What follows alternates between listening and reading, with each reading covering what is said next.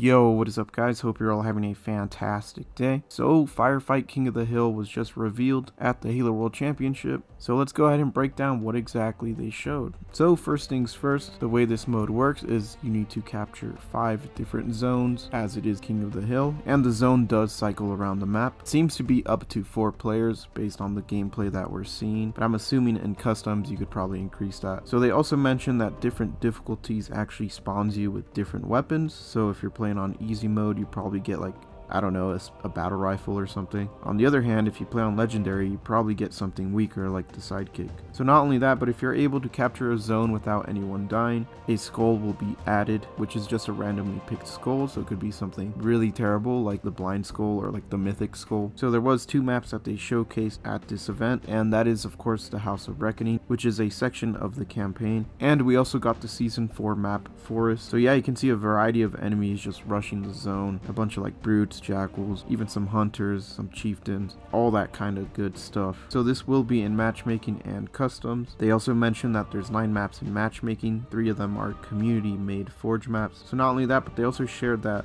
they do want to work on a community PvE playlist as soon as they can.